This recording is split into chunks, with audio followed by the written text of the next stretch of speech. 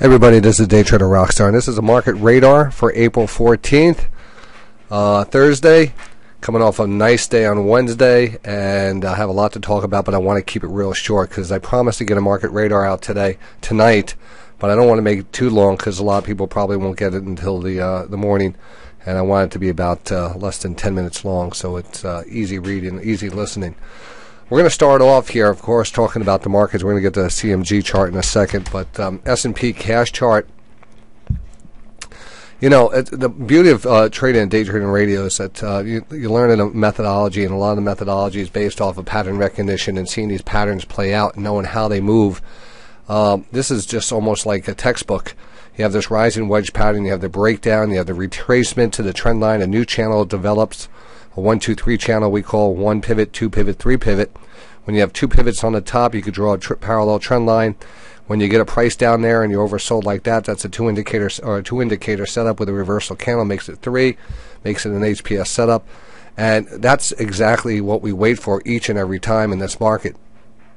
So we had a feeling that, you know, on our daily chart on the S&P, we had this divergence playing out, the daily divergence, where we had this lower high, yet we had this higher high, and that told us that we're going to get a pullback, and we were able to trade this pullback. But you know, something about the pullback looked a little funky. We didn't expect too much to come from that pullback, so it's kind of a you know, it's not a big pullback, but enough to, you know, maybe catch a couple shorts, or at least prepare yourself for or get yourself in better position for a breakout.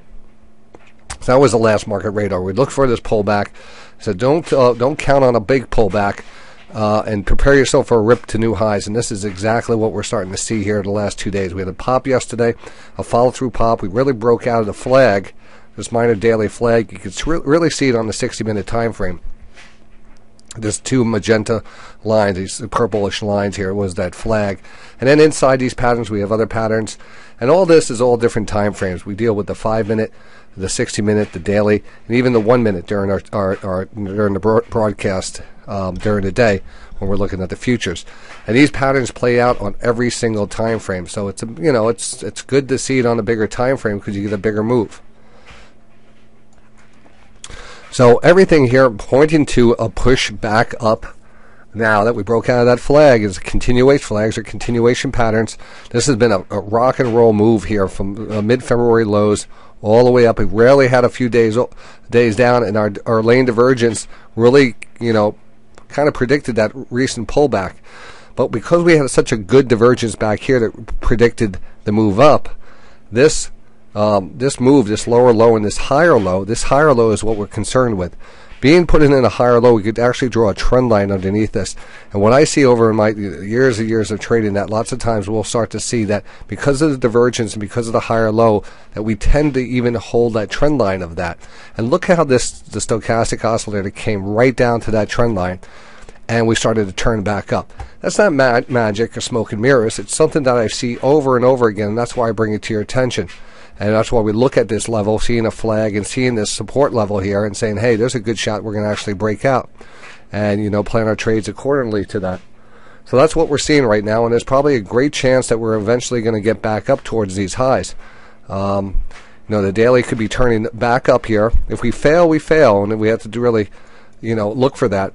The negative here is, of course, the 60-minute time frame, but that's not really a negative. If you could see, we're starting to embed up here, and an embedded stochastic is usually a strong stochastic and a lot of momentum underlying here. So there's a lot of positives on these charts and exciting stuff that's happening. So so tomorrow I'm really looking forward to, because we got the Rambot working back on the actually this is something a little bit different. This is the ES and the Rambot, but I'm not looking at that. I'm actually, oops, I lost that.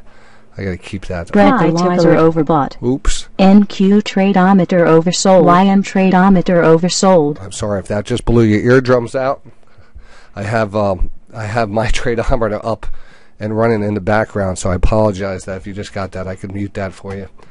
You can tell the futures are actually just trading off a little right now, and I'll show you that. ES tradeometer oversold. Yeah, I know. Let me see if I can mute that for now. And get back to that. Let me see if I can mute that. I'll mute that on that one, and then I'm going to mute it over on the other one. Yeah, I'll mute this one right here. All right, so we're going to go back now. So we shouldn't have that interruption again. So we talked about the SP. Let's talk about some individual stocks. Tomorrow is Thursday. Like I said, if you get inside the inside the chat room or get on the site tomorrow, if you want to do some trading with us at Day Trading Radio, definitely come by. I think we're going to have a great day, especially with the indicators. I think tomorrow is going to be a fantastic opportunity with the Rambot. The Rambot was kicking butt today. I'm not going to talk about that on this video. I want to go over some stocks, but the Rambot has been, the 5-minute setups have been just crushing it. And really, again, if you watch the show, you could see actually how we mark off the buy zones and the sell zones and the short zones during the day, and that's just been the 5-minute time frame has been perfect for that. But an easy, I've been stressing so much the importance of, even on the 1-minute time frame, is to always realize where the momentum is shifted to. And if you even have a 5-minute shift here and the stochastics are rotating up, why would you short when the stochastics are pulling back down here? And why would you go long when the stochastics are up here on the 5-minute chart? These just, in this case, you actually went sideways and you pushed down and you kind of drifted back up. But, you might as well wait for that little rotation right here and then go long instead of trying to go long here and have to deal with this little pullback. So it doesn't matter if you have a strong trending day or whatever. It's best always to apply the rules that we stick, come up with our criteria of entering a trade. It's so important. Some days you're going to have a strong trending day where we get a gap up and we kind of trend up, and you have to recognize that. There's experience and some other clues will help you determine if it's a trend day. And if it's a trend day, you take the trend trade. If it's a strong trend up, you buy the pullbacks. If it's a strong trend down, you short the pops. That's just that's such a big equalizer in the market. All right. So let's talk about what we're watching going into tomorrow. Now, I had a CMG chart up here. There's a few stocks that I've been taking positions in on some of the options lately, and CMG is one of them on the pullback here. Now, we've been trading this one, and now for once we're starting to actually see a little tightening of a pattern, which you can actually identify as a nice little channel. This, this sideways consolidation and the chop, and we broke down and we came back up, and typical of what happens. Here we could actually probably go back at look at this this little pivot area here, this nice trend line, and we broke out of it and we came back, and now we could probably even make the argument that we retested it. But now that we retested it, we're holding on to this new channel line. We have this downward channel line, and there's a couple of interesting things here. We had this reversal candle, and we didn't make a lane divergence or a lower low, but it was a nice turn back up here on the stochastics. And I prefer to get that lane divergence to kind of predict a channel breakout. We haven't had that, so I can't say, hey, this is definitely breaking out. If this was a lower low and we had this momentum type of thing here, I'd probably be all in here off of this trade. But there is still a great chance now of being able to identify when this trade is going to break out, when it's going to move. So keep an eye on that. We're going to be focused on that a lot going into the end of the week, Thursday and Friday, and possibly even next week, now that we have an established channel. All we have to do now is wait for our momentum to set up. I mean, again, do we really want to buy into that 60-minute time frame? We seem to be holding right now up against that trend line, and we have this has the possibility of a big pop in it. But we'll let it come to us. Let's let the trade play out. It's oversold on the daily, possibly oversold. I haven't looked at the weekly. Probably not over on the weekly. Getting there on the weekly. And it's Chipotle. It's a quality name. So I am liking this one a lot. Now Kohl's, we've been battling with Kohl's. Kohl's is another channel trade. It's oversold, and we actually started to get that lift on the 60, and got kind of extended here. And again, the same thing. We have an established channel. We just came off that channel line with a big reversal candle. We look at this channel to break back up and move back up here above 44, 45, possibly over 46. Now, this has been a long kind of basing stock, and I've been buying some options in this, and it just hasn't been moving. But this now, it does appear to be the something's starting to brew here, and we're holding off the recent lows. We have a nice channel. If we break out here, we have a lot of levels to look at. I still think this is a better trade to the upside than down to the downside. Excuse me. And there's other retail stocks that clothing retail stocks that all have very similar pattern. Nordstrom's, that pullback and starting to bounce. These are all oversold and pushing back up. TGT started to bounce off of a pullback. Kohl's, and then we just talked about Kohl's, and then Macy's. Very similar. Macy's actually has a very similar pattern to it also. A little channel starting to develop, and all these are broken out of a broken down out of a rising channel line. And we typically look at this as a an opportunity to get back up into that. It is a weak sector, but I've been concentrating on it. I want to see how it's going to perform going into tomorrow. That'll be a focus stock for me. The Kohl's on this one. Now the other setups here is Whole Food Mart. We doubled down today. Really liking this base here. This is a nice base, and we actually have the potential of a divergence. So there's a very powerful move here, and we're going to go out here. Let me here I'm all psyched up. I'm trying to get this thing. When I get on the mic, it's just there's something about me trying to just fit it all in. I just could talk and talk and talk. There's so many good setups and so much education that we have to keep on. So here we have the lower trend line. All right, we're not even going to pay attention to the top one for now. But the series of lower lows here, this low right here, that low right here, and the possibility of this low with the reversal candle puts us a little bit higher here. Now we haven't turned up and confirmed it. Now personally, this is the type of divergence I'd rather see is something like this, where we have the low and then we turn back up. In this case, it's not a 100% divergence, almost a double bottom divergence, but you get these bigger moves. This one you probably could have qualified for this. This low right here, this candle low right here, and this low, and that low, and this higher low gives us that opportunity right here. And you can see we really just ripped higher. Consolidation, flag, pushed higher, flagged, pushed higher. And we actually traded these flags. Waited for the pullback, got back in it, and then it didn't really just bounce, but now I think it's ready to bounce. So I'm really, really, really, really banging the table, and a big table I have down here in the dungeon. Banging the table on this. I like the Whole Food Mart a lot. It's going to be a stock in focus going into next week. And we're going to look at potash too. And again, these are really cheap basing stocks. This one came out with downgrade. It reversed on it. All these are oversold and starting to push back up. This one, we talked about it yesterday going into today. And this was a divergence. So when we notice the divergence, again, banging the table on any type of divergence you see. And we're the master of divergences here at Day Trading Radio. We search for them, and when you see them, these are the results you get from them. So you don't want to miss them. You don't want to miss them. You don't want to not, be where the action is. It's just you might not make money, but you're missing the moves is not making money. It's a shame because these are textbook setups. So this is a great divergence, and we're on top of that right now. And then, of course, Joe. It did give us a little pullback today.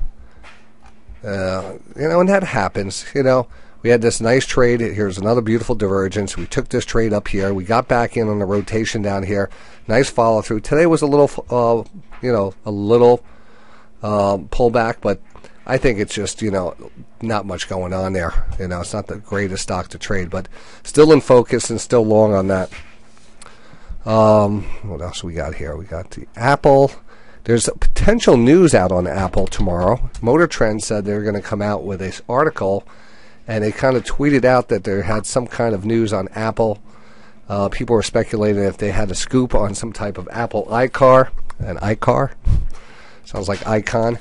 But anyway, I ended up getting in a little Apple today just to test those waters out. I like Apple down here, believe it or not. I liked it better under 110. It's that'll be in focus tomorrow because there was possible news on Motor Trend magazine going to release an article. They think there might be a scoop to be had. It's going to be it'd be interesting to see what it comes out to to be. All right, we have that going for us. And then the CSX, we took that off today. It did gap up on earnings. We probably put in a nice bottom here as earnings were forecast to come in as a big disappointment, and it was a disappointment, and that was already factored in. I mean, there was enough talk about it. So, that's the case that we're seeing in potash. Everything down at these levels are, basically priced in. Micron, an interesting base here. I think it was Morgan Stanley or JP Morgan, one of the two, put out a big research report probably about 3 or 4 months ago. And, maybe it was even back in January. I forget. Vegas Dave sent us a report and stuff, and they loved it into the second half of 2016. That's when the chip stocks would start to move. So I like the action on this today. Had a nice candlestick, good volume. I expect this to start to push back up, get back above 11, and I honestly think that this base is going to hold up pretty good. It's a nice base, and that's what we've been seeing a lot of stocks here trading in this type of base. Well,